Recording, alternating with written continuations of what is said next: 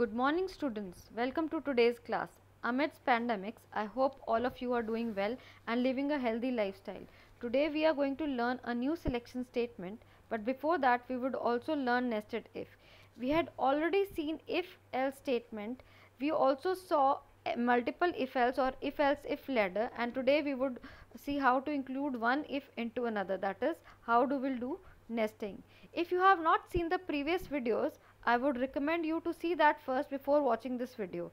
The links of the previous videos are mentioned in the description box.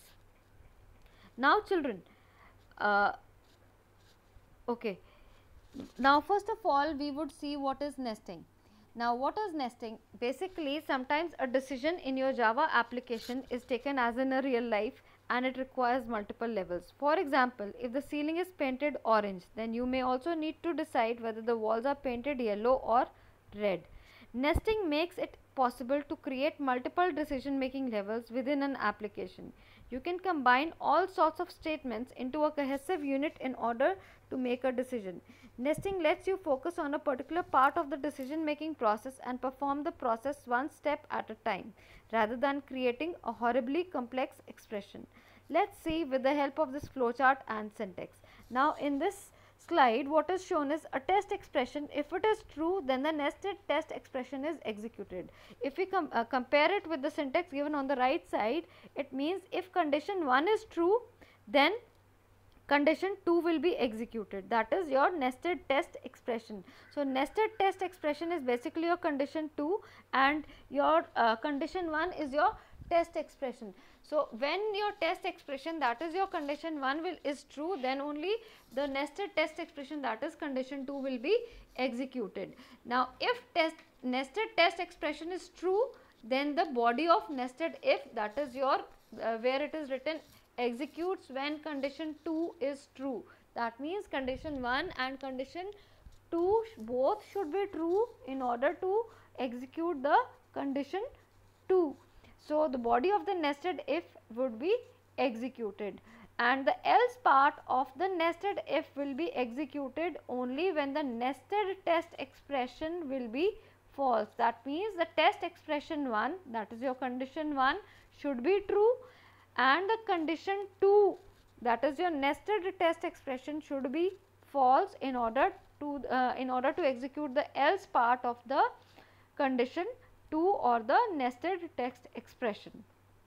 So if either of these conditions is not true, that means condition 1 is not fulfilling at all, then the else part of the condition 1 would be executed, or we can say the else part, the body of the else of the test expression 1 will be executed. In the flow chart children, towards the down of test expression it is written false.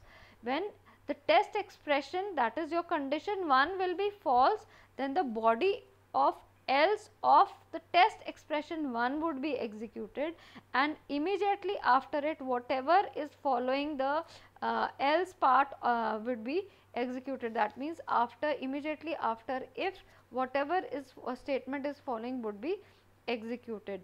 So this is the way we follow in a nested if, and this is the pattern what is actually used for a nested if. We can also create if loops without else also, and that would also perfectly work fine. We would see all this in the further coming slides. First of all, let's see this with the help of an example and understand what is actually nested if. We will take a real life situation. In this situation we have the current situation of pandemics, wherein if there is a lockdown. Now children, before few days earlier we had a lockdown situation, and during that time only the essential workers like your doctors, your health workers were allowed to move out.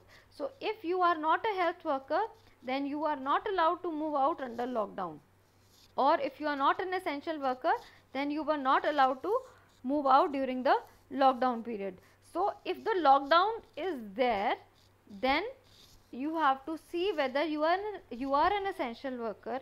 If you are an essential worker, you will go out to work, otherwise you will not go out to work under the lockdown. And if there is no lockdown, then everybody can move out and everybody can go out on to their regular work. So this is the exact situation, and I have tried to put it in the program in order to make you understand the nested if. Let's see how it works. Now in this program, I have taken a variable lockdown and I have taken another variable as essential worker. Now the function name is movement. Through the scanner class, I have input the lockdown number over here. So lockdown number will decide whether the lockdown is there or not, and I have fixed the value as 1 for essential worker. So if person is an essential worker, he has to enter the code as 1 or the number as 1. So both the variables lockdown and essential worker will store two integers. One will store the lockdown number and the other will store the number of the essential worker if you are under that category. Now after that I have written if lockdown is greater than 0. Now over here the condition would be checked if the lockdown is greater than 0. That means if there is lockdown 1, 2, 3 or 4, whatever it is, if there is a lockdown, it is going to check whether you are an essential worker or not. So for that you have to enter 1. I have given it in the message. So if you enter 1, that means you are an essential worker. If you are an essential worker, then only you can go out to work. Now in the output slide which is shown on the right side, I have also shown the output of this. Enter lockdown number, the user enters 1. Enter 1 if you are an essential worker, the user enters 1, then it is placed, you can go out to work. Now let's see the other scenario. Enter lockdown number 2. If lockdown number is 2, now 2 is also greater than 0. Yes, the condition is true. If the condition is true, now it will ask you whether you are essential worker or not. So enter 1 if you are an essential worker. Here I have entered 2. So that means you are not an essential worker because you have entered 2. So you have to say you cannot move out. So you cannot move out will be printed. Okay. Now let's see the other side of the situation. Now what is there? Enter lockdown number 0. Now 0 is not greater than 0. That means there is no lockdown. If there is lockdown, the lockdown would be greater than 0. If there is no lockdown, then it would be 0. Enter lockdown 0. Enter 1 if you are an essential worker. You will enter 1. Even if you enter 2 over here, it will not make any difference because the first condition in the first place will be negative. So it will not move to the second condition in order to check essential worker because I have not put any check for that in the second part, that is your else part of the initial statement, if statement. So enter 1 if you are essential worker. I have entered 1 over here. So over here it has displayed everybody can go out. Now everybody can go out. Why? Because there is no lockdown, even if you are an essential worker, even if you are not an essential worker. Now children, with this example I hope it is very clear to you how does nested if works. Now let's see another example of if wherein we do not give any else part.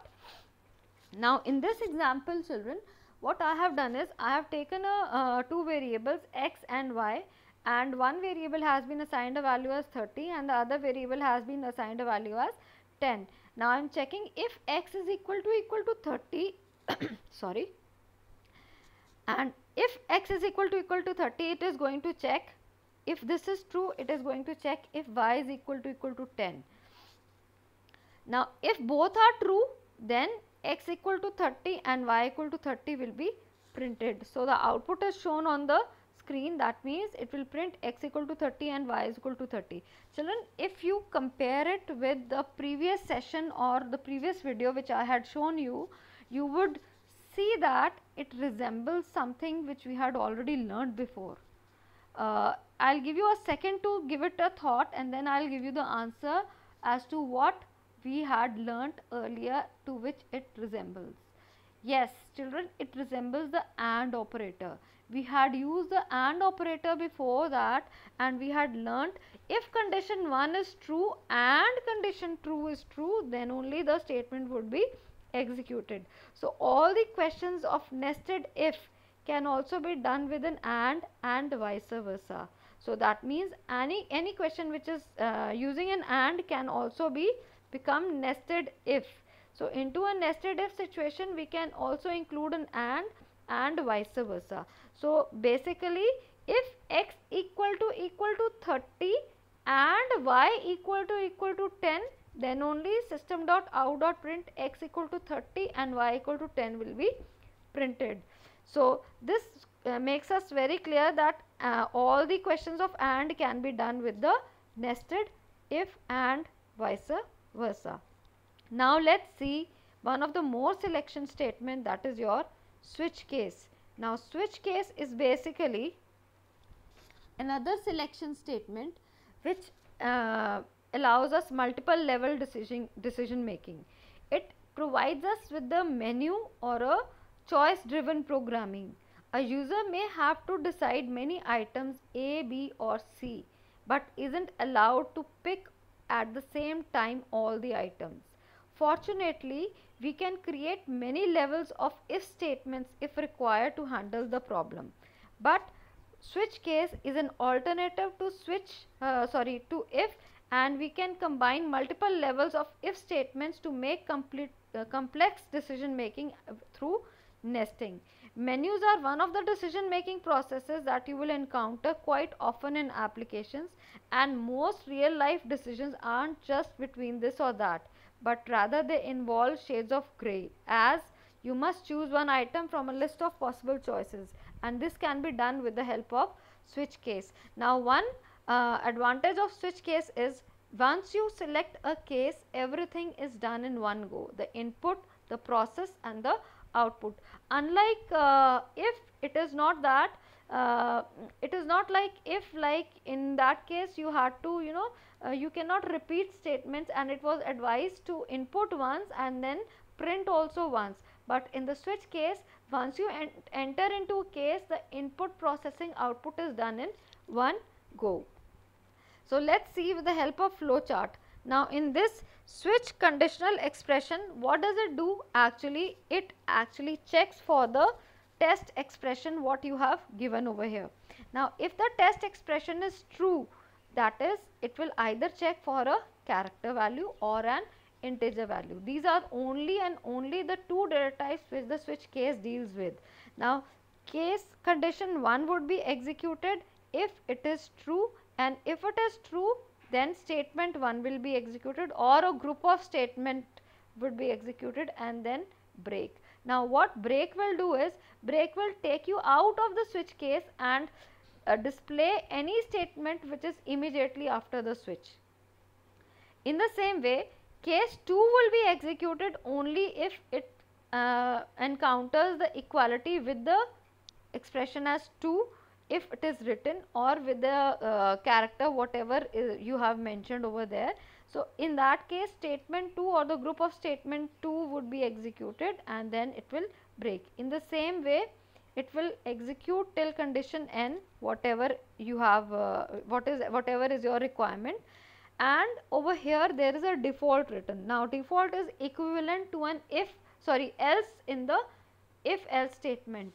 So if none of the statement is true, then an else would be executed, and over here default would be executed for a switch case. And after default there is no break. Why don't we write break after the default? Because default is the last statement in the switch case.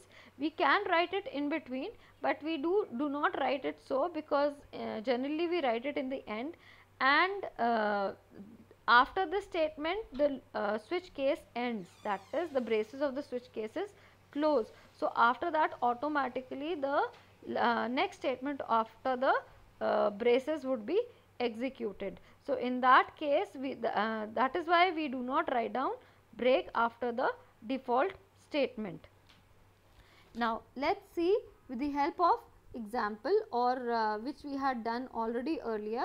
I had given you this question in the previous sessions.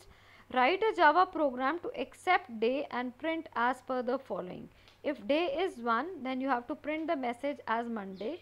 If day is 2, then Tuesday, 3 Wednesday, 4 Thursday, 5 Friday, and children, I have written over here 6 Saturday and 7 Sunday, but in the example, in the solution what I have shown you in the next slide, it is, I have considered 6 and 7 as weekdays, weekends, and I have displayed the message as weekends. So let's see the solution to this with the switch case. Now over here this program is actually accepting a day. We could have created a menu over here. Now children, in a switch case, whatever input method you had been using earlier is not being used now, and you have to input the value using the same method, either the scanner class, or you can even use the buffered reader class to input the values, either it is an integer or a character value through the buffered or the scanner class. So character you are not aware about, but yes, integer you are aware of how to accept a integer using the scanner and the buffered reader class. For the character, we will be looking into the how to accept values as character in the coming slides.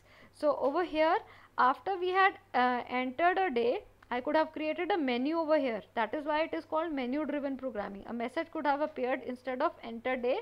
You could have written enter 1 for Monday, 2 for Tuesday, 3 for Wednesday, 4 for Thursday, 5 for Friday, and any other day as weekend. So in that case, instead of this message enter day, a kind of menu is being created, out of which you will be able to judge beforehand. Okay, if I want Monday, I will press 1, if I want Tuesday, I'll press 2, and so on. So this is one change. You can try it over here. Okay, after you have entered the day variable goes into the switch. Now day is an integer. That is the point to be noted over here, that day is an integer. Now the day, whatever day would be what you have entered, is compared with either of these cases, 1, 2, 3, 4, 5, or default. So if it is 1, it will print Monday. If it is 2, it will print Tuesday. If it is 3, it will print Wednesday. It is 4, it will print Thursday, and so on. If it is 6 or 7 or 8 or 9 or whatever, it will print weekend. But generally we know that a week consists of 7 days, so we will not input any other day. And moreover, if you had already written a message beforehand, enter 1 for Monday, 2 for Tuesday, definitely the person will not enter any other day, because it is, you are making the program more user friendly and you are trying to make it convenient for the user before giving him a message that this is the numbers, these are the options from which you can choose. So children, here only and only either integer is accepted or a character is accepted. Now this integer is being checked with the equality of these numbers 1, 2, 3, 4, 5.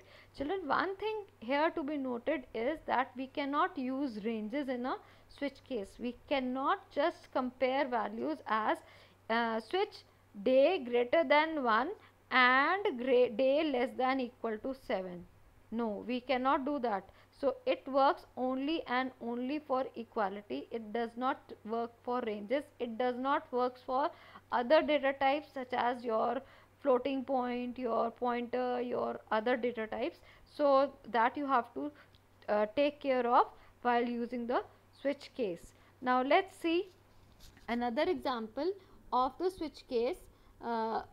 In this example, basically what I have done is I have used a character in order to input the value.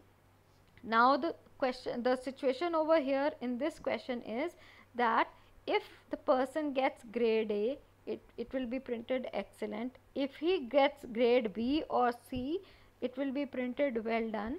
If he gets grade D, it will be printed you passed. If he gets grade F, it will be printed better try again. That means he is failed. He has to better try again in order to achieve better grades than whatever he has achieved. And if the user enters any other grade other than A, B, C, D and F, it will print invalid grade, and then it will also print the grade in the end. So if the user enters grade A, first of all let's learn how to enter a character using the scanner class. Now over here children, after you have written system.out.println enter grade, it is written grade is equal to sc.next.char at 0. For now you just have to learn the syntax, and we will learn much about caret in the next class, but not now. but for now you just learn the syntax that this is how we accept a single character using the scanner class.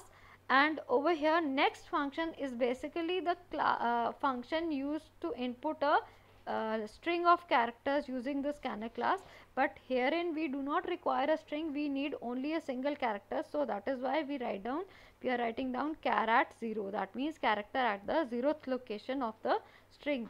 That means suppose in case a person enters a string, let's say I enter ABCD, it will not allow me to enter ABCD, it will only accept A and store it into the variable grade. So in that case, with this syntax we restrict the user to enter a single character and store it in the variable grade. Now grade is what kind of variable? Character. And I told you that switch case only deals with integers and characters. Now a character literal should be always, literal means a constant, a character constant should always be enclosed within single quotes. That is why we have written inside the case and A is in single quotes. We know that constants are also known as literals. We had discussed this in the previous videos. Now if case is A, it will print excellent. Now let's see the output on the right side. Enter grade, it is saying A. What is printing? Excellent, and it is also printing your grade is A. This is how we enter the grade, and the grade gets and goes and store into the variable grade, which is a character. It compares with the value of case A. Now it encounters the same value and it prints excellent. Now let's see what happens when we enter grade B. It is printing what? Well done, and your grade is B. Enter grade C, again well done, your grade is C. Now children, there is a change over here in grade D. Let's see what is it. When we enter grade D, it prints you passed, and it will print better try again and then break. Why over here break is written after F? Why not in case D, and why not in case B, and why it is written in case C? This has to be seen and understood. Now in case B, if I see I have not printed any message and I have neither written break, but in case C I have written well done and I have written break. Now in case A, children, I had written excellent and break. Now I told you the break statement takes us out of the switch case, and whatever is after the switch case will be executed. So what is written? Your grade is grade. So that is why after printing excellent, it is printing your grade is A. In case B, it is written well done, and now I have not written any, and this well done is also written under case C. But children, case B neither does have a statement nor does it have a break. So it will fall through case C and it will print whatever is written in case C, and then it encounters a break. So after it encounters a break, whatever is written in the fall through case, that is your case C, it is written well done, and it will print well done, and it will come out and it will print your grade is B. In the case C also it is happening the same. It will encounter, it will check A, no it is not true, B it is not true, C yes it is true, it will print well done and it will break and it will come out. When it comes to case D, it checks A, B, C, it is neither of them are true, it checks with D, yes it is true, it will print you pass. Now after you pass there is no break. So if there is no break, where will it fall through? It will fall through case F. And what is printed in case F? That means better try again. That is why in case D, two messages are appearing. You passed, but you have not achieved better grades. So another message is appearing, better try again along with you pass. So if you have passed, you must try for better grades, and your grade is D would be printed. Now let's take the scenario of case F.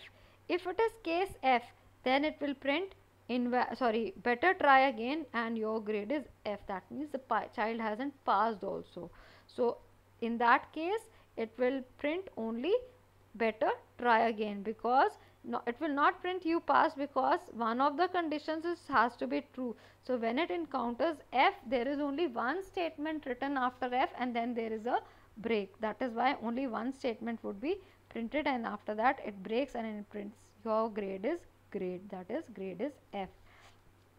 In case of an E grade, now E grade is neither of these grades, A, B, C, D, F. It is neither of these. So if it is neither of these, it is an invalid grade, and though you have mentioned the grade as E grade, so that is why it is printing your grade is E. Otherwise, if you would not have printed this message, then it would not have printed either, your grade is E.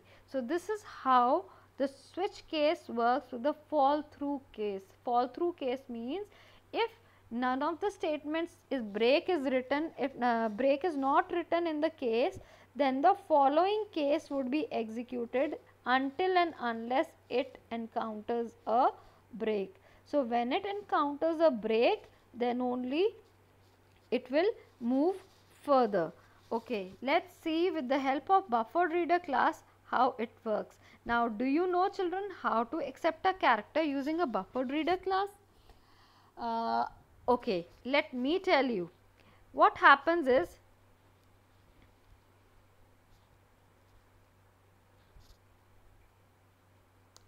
okay, let's move back and see.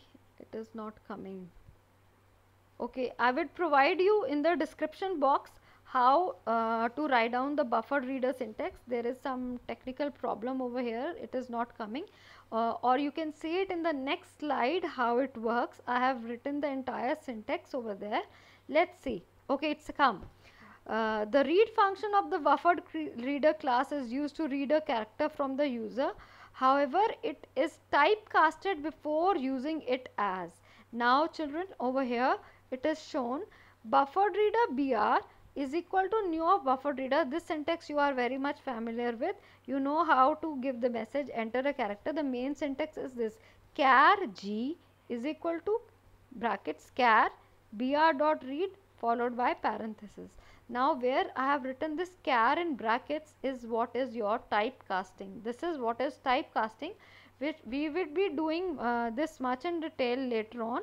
But for now, you must remember the syntax how to read a character using the buffered reader class with this syntax br.read. Actually, br.read also accepts a stream of characters, out of which we have already we converted into a character and store it into the character variable G. So to convert it into a character, we are prefixing it with the char keyword and putting it in the parenthesis, so that it gets converted into a character, and then we are storing it into the variable G, which is also a character.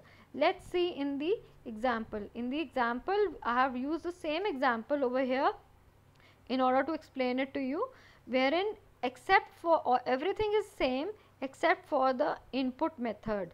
Herein I have used the buffered reader class. The IO package is being included over here. Buffered reader syntax is being used, enter grade, and then the char grade is equal to char in parenthesis br.read followed by parenthesis again.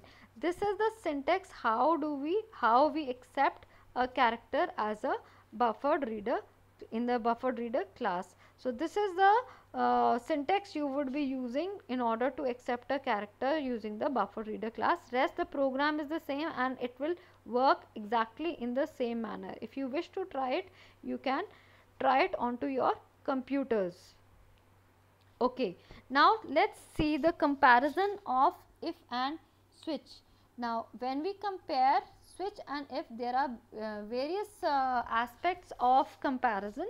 We will look into each aspect very carefully. Okay, let's understand what is the basic comparison of if else and switch. When we use an if else statement, it depends upon the output of the expression inside the statement. and a switch case will be executed and is decided by the user. Why it is decided by the user? Because children, I told you we can create menus beforehand which can be displayed in order to give a user a wider choice, a wider idea of how to move about in a program. Like I gave you an example, instead of day you could have written enter 1 for Monday, 2 for Tuesday, 3 for Wednesday, and so on. So that kind of menu can be given to the user beforehand in order to accept the value. So that is why it is written which statement will be executed is decided by the user.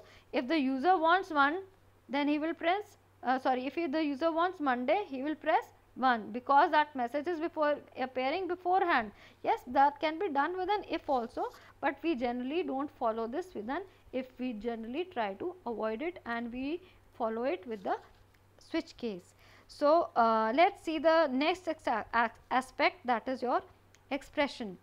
If a statement uses multiple statements for multiple choices, yes, multiple statements are used in an if else statement. We had seen that we had multiple if else ladder we had seen in the previous sessions or the previous videos. So you can go there and check it out if you have not understood this, because I have stated very clearly over there how to give multiple choices and how to use multiple statements for if. Yes, switch statement uses single expression for multiple choices. Now over here by expressions means I cannot have values or ranges. Now ranges cannot be used in a switch case. I cannot have like in a discount question, in if we had discussed, we had if discount is above 2000 and less than 7000. No, I cannot do that in a switch case. I cannot have case 2000 greater than 2000 or less than 7000. That cannot be done in switch case. So I cannot have multiple choices in switch case. Multiple choices can be done only for the case of equality, not for the case of ranges or multiple expressions. Testing is done for logical expression as well as for equality in if. Yes, we do for logical expressions if logical and or can be tested in an if else, but logical and or cannot be tested in an switch case. I cannot have, I just now repeated that. Earlier I was talking about ranges.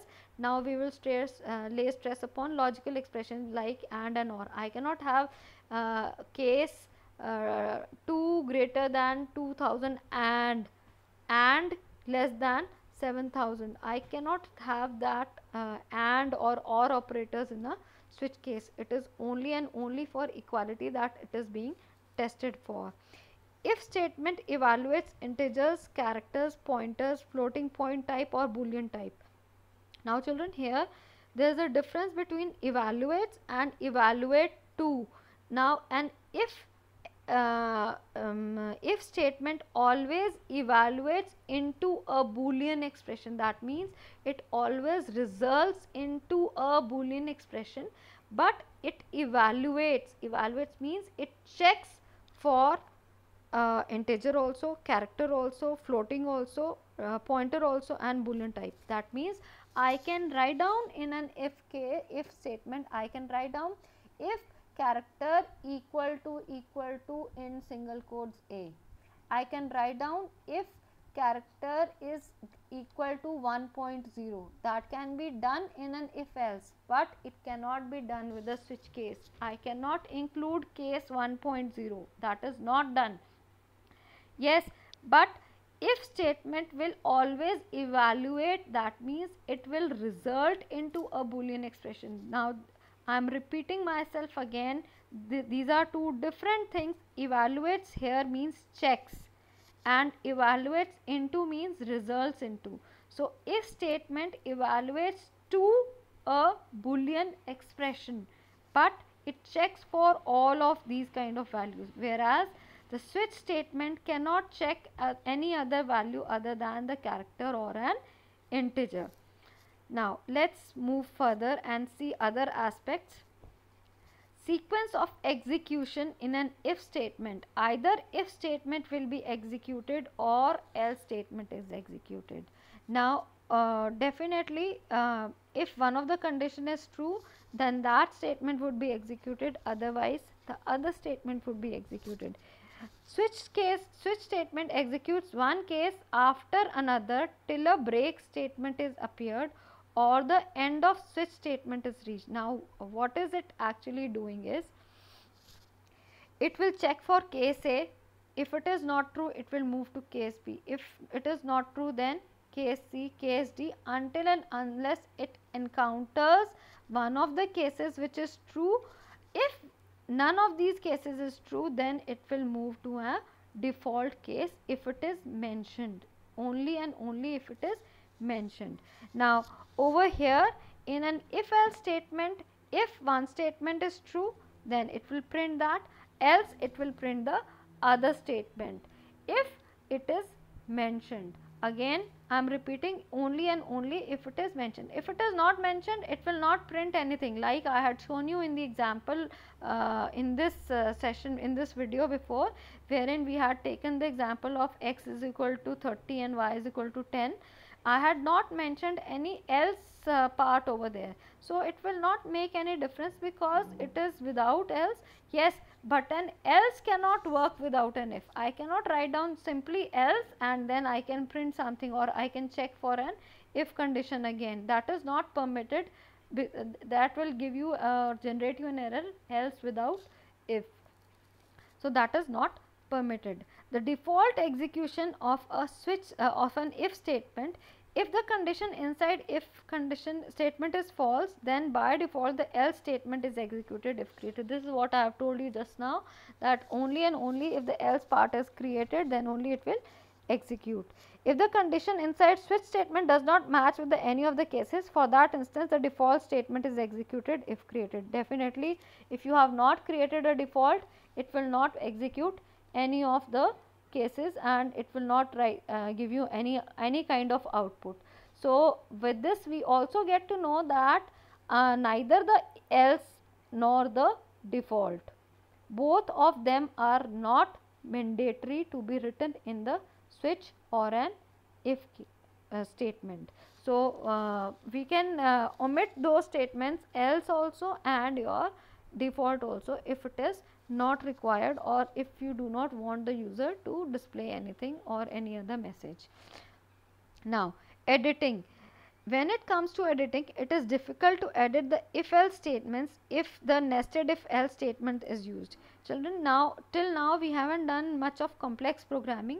Yes, but definitely if there are more complex programs, then it becomes very difficult to edit the nested if statements. Rather than switch case is more easy to work with, as I told you earlier, because once we use switch and we press a case, everything is done in one go: input, processing, output. Now I have not shown you any program with input, processing, output, but yes, there are certain programs. I will be explaining it to you in the coming slides, and I would like you to try it on your own and then we can discuss later on. Okay. Now disadvantages of switch statement is float constants cannot be used in switch as well as in the case. Like I told you, I cannot have a variable as like I had taken day was integer. So day was integer, it could be a character also, it could be an integer also, it cannot be a float. I cannot have a variable as float in the switch expression and neither in the case expression. I cannot check for case 1.0 or 2.5 etc. You cannot use a variable expression in case. I cannot have variable expressions in case. That means I cannot have a plus b is greater than so and so. That is also not permitted in switch case. You cannot use the same constant in two different cases. Same constant means 2 over there and 2 over here. Case 2, again case 2. I cannot have that. We cannot use the relational expressions in case. Again, greater than, less than signs are not permitted in the case. So these are some of the disadvantages of switch case. Okay, now over here this is your assignment 5. Now over here I'll tell you that how you will go about. Write a menu driven program to do the following. If choice is 1, check whether the number is even or odd. If choice is 2, check whether the number is positive or negative. Now children, here one thing to be noted, is that both the cases require a number to be input which is not mentioned in the question. It will not be mentioned either in the board examination also. It would be, the question goes simply the same way as I have written. Write a menu driven program to do the following. If choice is 1, check whether the number is even or odd. Where will the number come from? We have to input it ourselves. And in case 2, again, number is positive or negative. Where will the number come from? We have to input it ourselves. As I told you earlier, that this switch case deals with entire input process output of a program. So in that case, now what you are going to do in this program is, first of all, you will create a menu driven program. Menu driven means you will give a message that enter choice 1 in order to check even odd, enter choice 2 to check whether the number is positive or negative. This would be the message that should appear, or something like this should be the message that should appear before the choice variable is entered into the switch case. Like your day question, Monday Tuesday question, over there the day was a choice variable, so the choice variable has to enter into the switch case. After you have input the value into the switch case, what you are going to do is, you in the case 1 you will accept a number. Again you will use the scanner class or the buffered reader class in order to accept the value. There is no need to write down to create the object of the scanner class again and again. You have created it once on top of the program before the switch. So simply you will write down over here, enter a number, and then you will, through the scanner or the buffered reader syntax, you can input the number, and then the entire program of even and odd using the if part will be included in the case 1, and then you will break. In the same way, in the case 2, you need to enter the number again. Why the number is being input again? Because as I told you earlier, that switch case gives you a complete functionality of the program. That means when I will press 1, it will ask me to input a number. It will check whether the number is even or odd, and it will give me the output also. So the entire functionality of a program is fulfilled with the case. That means, like for example, let's say in the next example as it is shown, I am saying if choice is 1, calculate the bill for gold tickets. It's never that, children, when you go out for a movie, you will buy 2 tickets of gold, 1 of silver and one for bronze. You always try to sit together whenever you go with your family or friends. You either buy 4 gold tickets, 4 silver tickets, or 4 bronze tickets. So this is the same way. When you enter choice 1, so the operator would ask you how many tickets you want. So you will say 4 tickets. So he will say, okay, 4 tickets are for 125 rupees each, and he will calculate the total bill and tell you to pay that bill. This is how it actually happens. So this is the entire scenario how the switch case works. So that is why in the case we will input the values again and again in order to provide the user with the proper functionality of the program. So after every case there should be a break. It is your wish. It is not mentioned in these questions whether to provide a default or not. So it is your wish to include the default case or not. Now let's see the other programs. Now the other programs are also the same way. Over here you have to calculate the circumference of a circle, area of a circle, and diameter of a circle. For this, the user choice, you have to input a radius as a variable. So, you have to use your own brains. The circumference of a circle is 2 pi r, area of a circle is pi r square, and the diameter of the circle is 2r. So you know that these variables are being used, and in order to avoid confusion, please declare the variables inside the function, and then you can instead of the case, declare the variables inside the function immediately after the function starts, so that you do not avoid so that you avoid confusion later on in your programs. I will tell you in later sessions why do we declare variables over there, why not in the particular case. We will discuss that in the coming sessions as and when we move further. The second question, the fourth question says calculate the area of a rectangle, area of a circle, area of a square. So you know the requirements of the rectangle, circle and square. For rectangle you need length and breadth, for circle you need radius, and for square you need side. So these inputs are to be done inside the cases, and the object creation would be done outside the switch, that means above the switch once. So once the object has been created for switch, you can input as many times the values as you want inside the cases. So these are a few programs. Now I would like you to try out these programs, and there are a few objective type questions also which I would like you to solve and try to give the answer of these.